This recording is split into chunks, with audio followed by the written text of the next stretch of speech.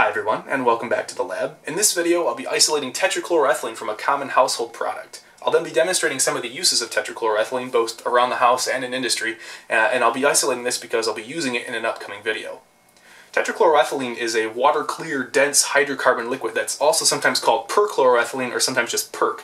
And the reason that perchloroethylene is called perchloroethylene is that generally per-something compounds, so like perchloro compounds for instance, have all the hydrogens replaced with whatever comes after the per. So perchloro means that this is ethylene that has all the hydrogens replaced with chlorines, and you can see that's here. Ethylene or ethene, as you might learn from the IUPAC name, with all the hydrogens that are possible replaced with chlorine.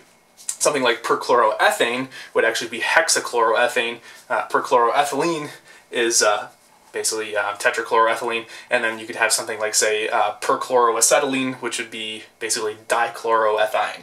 So if you get the nomenclature, that's good. Anyway, it's a water-clear liquid, like I said. It's a dense hydrocarbon, and it boils at 121 Celsius. You can find it at the store in the form of brake cleaner. This is the non-flammable formula. Make sure that's the non-flammable formula. That's important because the flammable formula only contains things like toluene and methanol and acetone, and obviously no tetrachloroethylene. However, this stuff, which I believe is being phased out, so get it while you still can.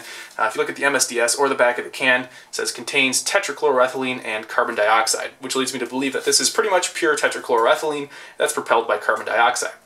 Unfortunately, though, some manufacturers do include a rust inhibitor to keep the can from rusting on the inside in with the formula, and they don't have to disclose that on the MSDS because it's in such a low concentration. So I'll be going ahead distilling this to make sure that my product is pure for my upcoming reaction, and we can also use that time to explore some of the properties of tetrachloroethylene and its use, particularly in the dry cleaning industry. So let's go to the lab and try some stuff.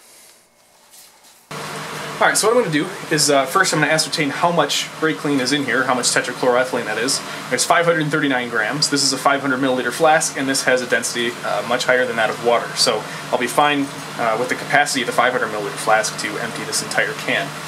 To empty it, I'll do the same thing I did in my diethyl ether video. I've placed this in the freezer.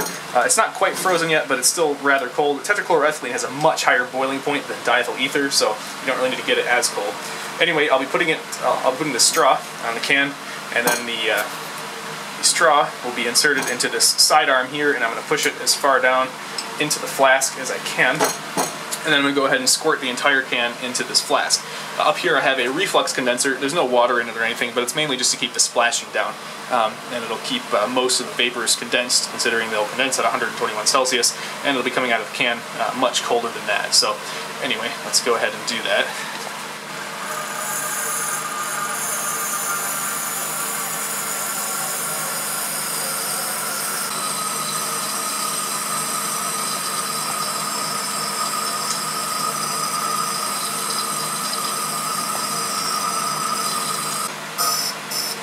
Yep, that's about it. Shake this around, make sure I get the last bit of it. Vent the propellant, which is just the carbon dioxide, of course.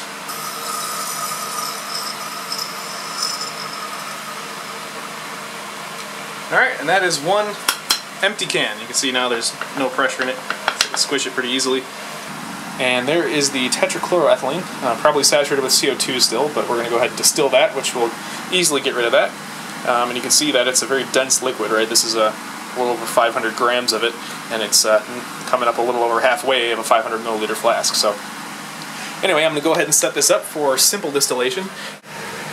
Alright, so I've set up for simple distillation, as you can probably see. I've got my 1 liter heating mantle here with a lab jack underneath so I can remove the heat. I've got the flask full of tetrachloroethylene down here sitting in the mantle, nice and tight. I've got a still head here with a thermometer well down in here, although we won't be taking the temperature, it's just sort of to plug up the still head. I've got a 300 millimeter Liebig condenser here, or I'm sorry, that's actually a 200 millimeter Liebig, and I'm going to go ahead and turn the water onto that right now. Adjust the flow rate. That should be good. It's a fairly high boiling point chemical, so it doesn't really take too much water flow to fully condense. And then of course I've got a collection flask here, which is about the same size as the distillation flask, or the boiling flask that is, just because we're going to distill pretty much all of it over. Oh yes, and also I need to add some boiling chips. Alright, so I'm just going to add some of these little pieces of crushed porcelain. They're boiling chips. Never add these to a hot flask. This flask is still icy cold. I only just turned on the heat. But what they do is they facilitate the boiling of the mixture, which allows it to boil evenly rather than superheat and then all of a sudden explode into bubbles and repeat the process, and that's called bumping, and a lot of times that results in issues with getting the stuff in this that you're not wanting to get down in the condenser. It'll shoot up into here and blow its way all the way to the receiver, which is not good. And anyway, you can see the CO2 is coming out of solution just with the addition of those boiling chips. That is not boiling, this is icy cold still. So we'll sit there and let that continue to drive CO2 off, which obviously will not collect in this flask, and pretty soon we'll be distilling off tetrachloroethylene. While we're waiting for that to boil, I think I'm going to have a quick snack of, I don't know, microwave popcorn. I love microwave popcorn. It's, frankly, it's delicious. Oh, darn. Well, it looks like I'm all out of microwave popcorn, but, you know, it would have been dangerous to eat it with these gloves on anyway, so I guess now I can just maybe do my homework. Oh no, look what's happening. My homework is now full of oily fingerprints. Well, that's not good. You can see right through that. Well, what do I do with this now? I need to get this oil off. I can't turn them in like this.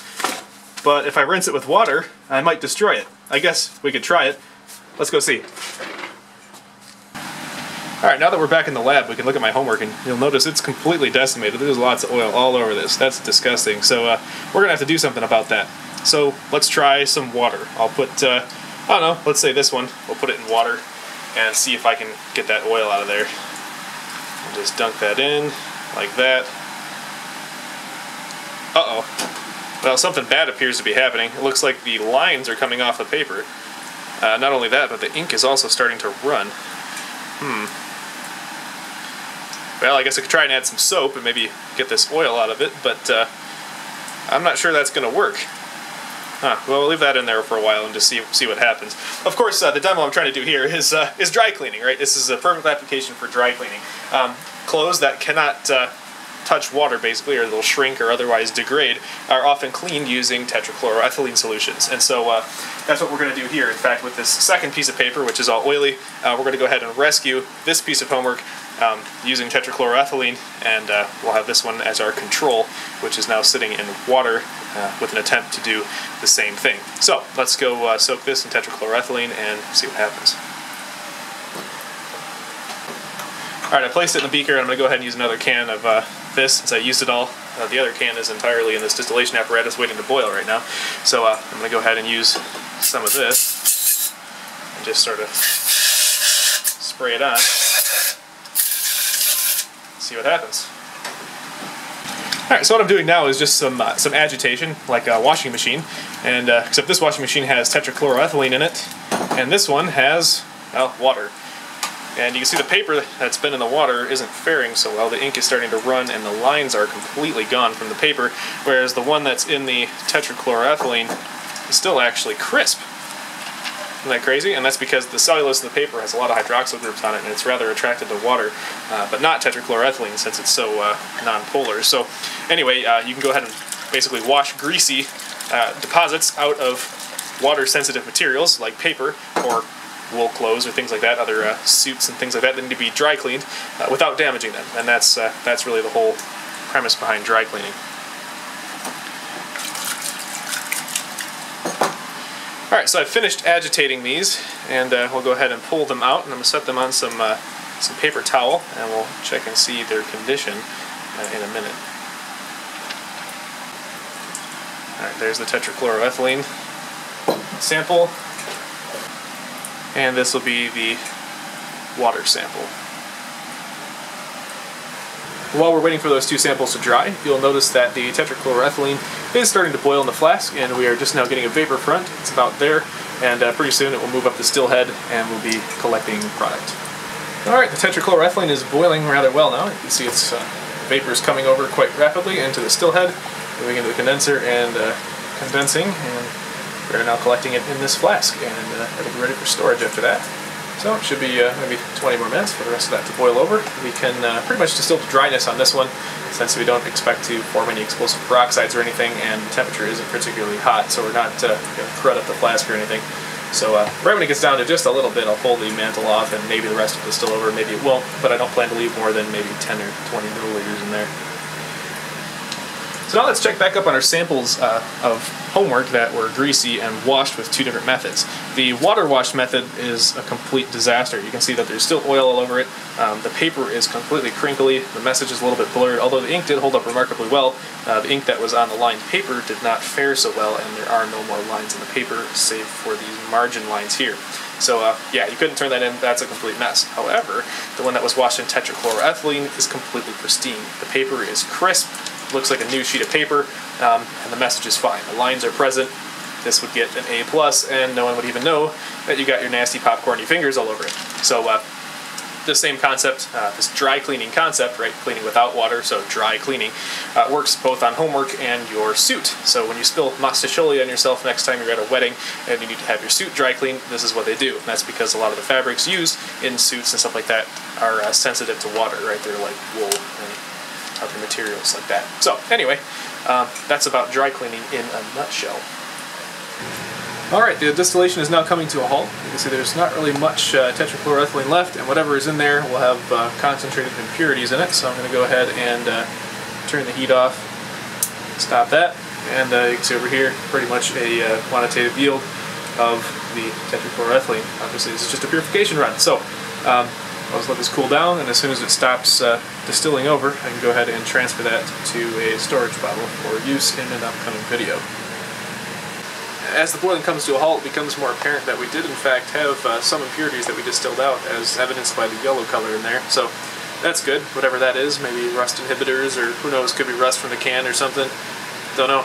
Anyway, at least it's not in there, and that is all that counts. So now I'm going to go ahead and pour this into the storage bottle.